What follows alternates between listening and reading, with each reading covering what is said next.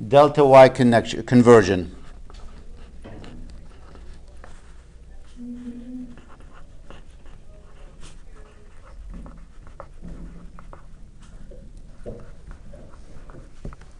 Sometimes you encounter an ugly circuit. What am I going to do with this? So you might see a circuit that looks like this. And you go, how am I going to handle that?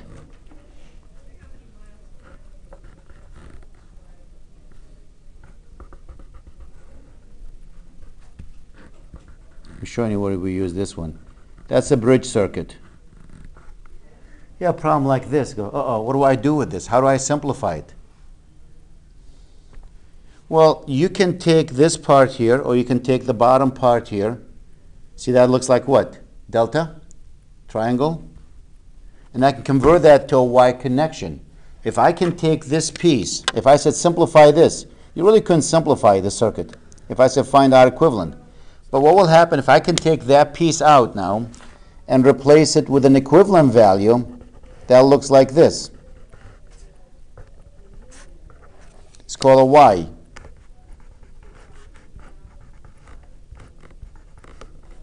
Could you simplify the rest of the circuit now? Could you find R equivalent if I can do that? These two guys connected what? In series. Find one resistor. These two guys in series. Find one resistor. The result in parallel. Find the equivalent. Add it to that one. So it'd be nice if there's a way I can change delta to Y or Y to delta. That's what this topic is. How do we go from delta to Y? If you have a delta circuit and you want to change it to a Y, I'll try to make it bigger here so I can write it. So I'll use, I have, the black is what I have.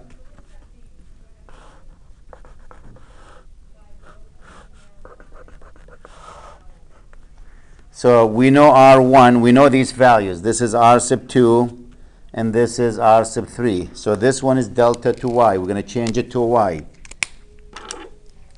From delta to Y. I can replace this with one that looks like this, an equivalent value. I'm going to call that R sub X.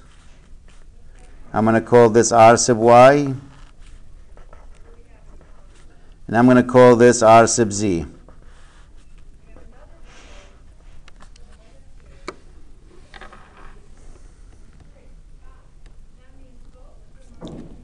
To find R sub X, I forgot to put a 2 here.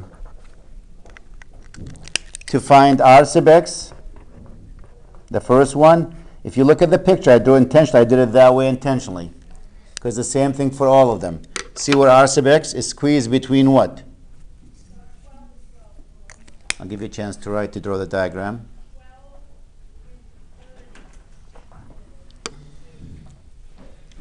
R sub X is squeezed between this and that.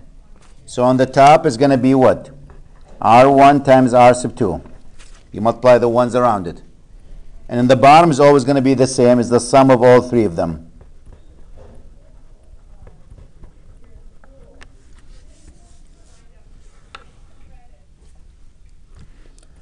R sub Y.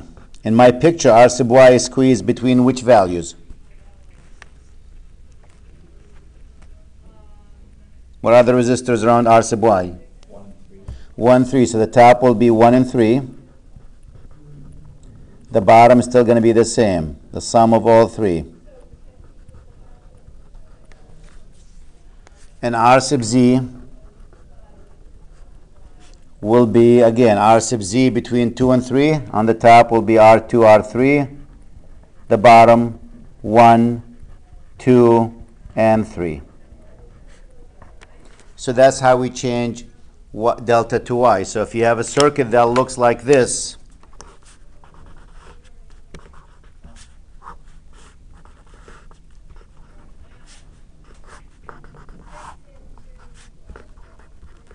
we can change that to one that looks like this. Rx, Ry, and Rz. We can replace this with that. We can also do the reverse. We can go from Y to delta. So this is delta to y.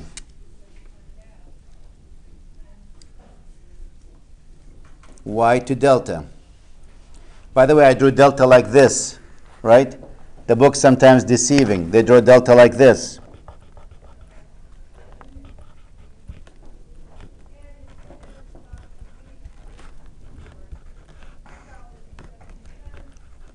Does that look like delta connection? Oh. Does that look like delta? Sure it does. Just looks different because that point in the bottom is the same, right? So you could actually, so when you look at it, you don't see, I don't see the delta here. Where is it? You could redraw that to like this. So when you're looking at it, it looks like, oh, it can't be. That's not delta. Yes, it is.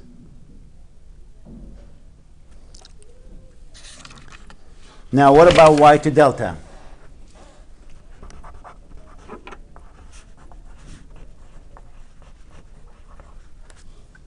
Y to delta, that's y to delta, like this.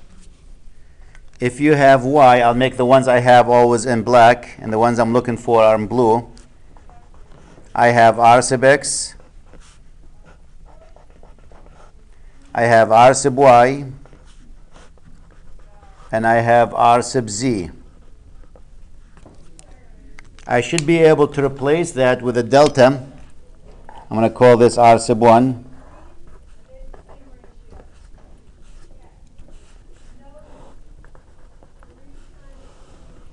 This is r sub 2.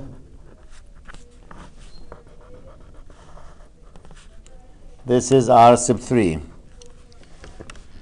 Now, to find what r sub 1, remember the previous one, the bottom was always the same. See this? The bottom was always the same. The top was changing.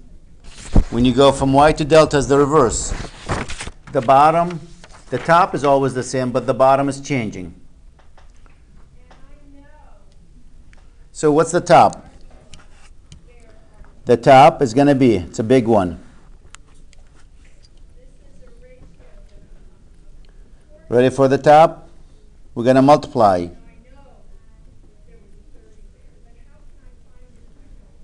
Here's r sub 1. It's going to be r sub x times r sub y.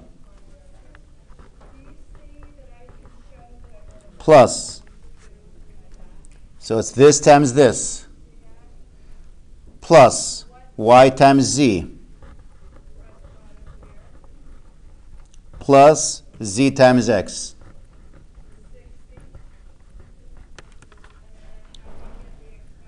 Divided by, here we go. Look at r sub 1. What's the resistor way opposite to r sub 1? R sub what? R sub z. That's what's going to go on the bottom. If I'm looking for r sub 2, the top is going to be the same.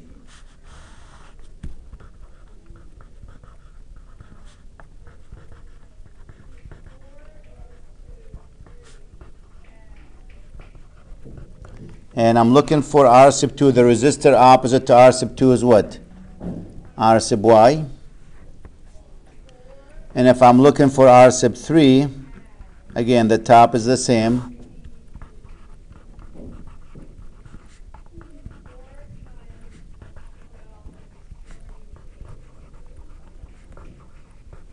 And the bottom for r sub 3, whereas r sub 3 is this one, will be r sub x.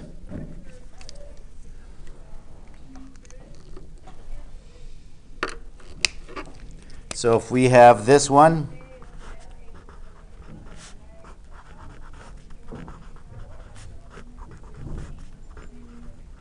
I can turn this to this one.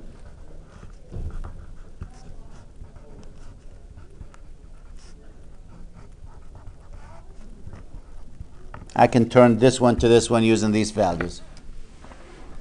Again, the top for this, in case you missed it, this times this, plus this times this, plus this times that.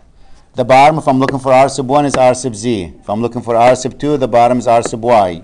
If I'm looking for r sub 3, the bottom is r sub x. The top doesn't change.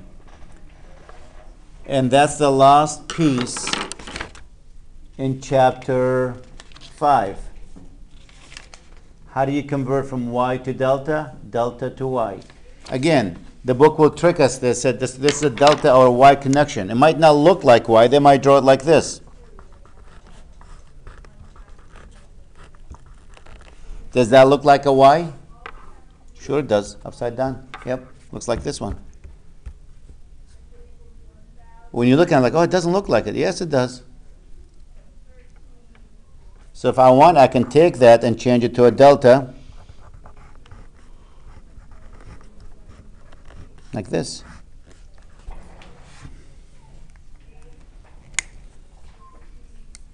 So that's how their Y's looks. That's how delta looks.